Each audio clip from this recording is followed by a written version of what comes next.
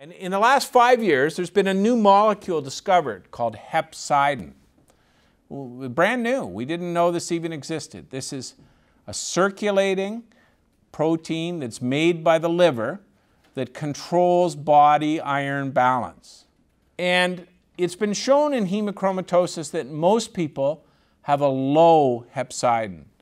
And that sends a signal to increase iron absorption.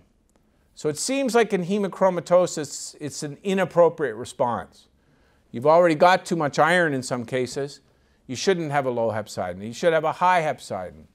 Now, how do you study the effects of diet in hemochromatosis or in anything? This is not an easy problem. Many of you probably can't even remember what you had for breakfast.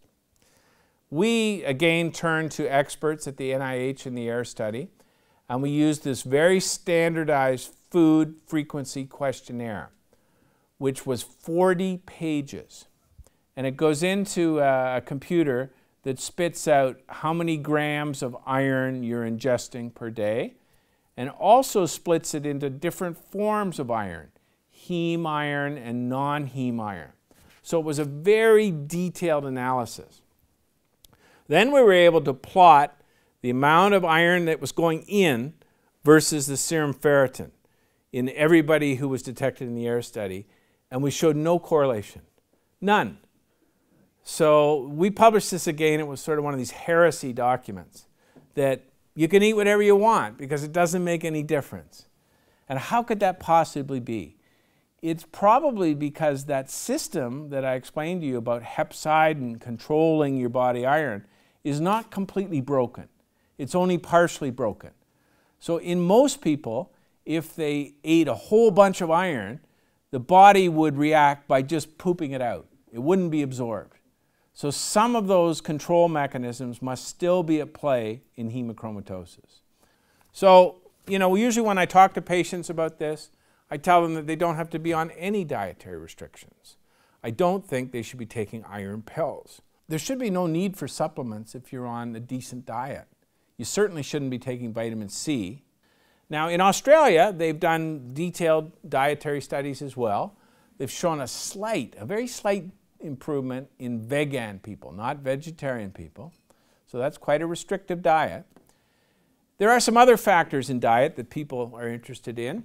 For example, English tea decreases iron absorption. Now, you have to drink a lot of it. You have to be drinking it all day. Some of our patients are doing that. They've done that for years. They like that. What else can raise ferritin? When you're very obese, you have an inflammatory disease in your liver, sometimes called fatty liver, NASH, steatohepatitis. Anything that's itis is inflammation, and that drives up ferritin. So anybody with any inflammation, like chronic back pain, like osteoarthritis, can have elevations in ferritin. And what about alcohol? When I was in Australia, we decided that we would study this not in humans, we'd study it in medical students. So we offered them 2 free beers a day. Can you imagine Australia? They just couldn't wait to get into this study. Now, they had to drink the beer in front of us.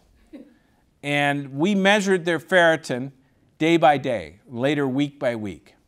And over a month, it just went up and up and up. How high does it go? 800. It goes up and up and up.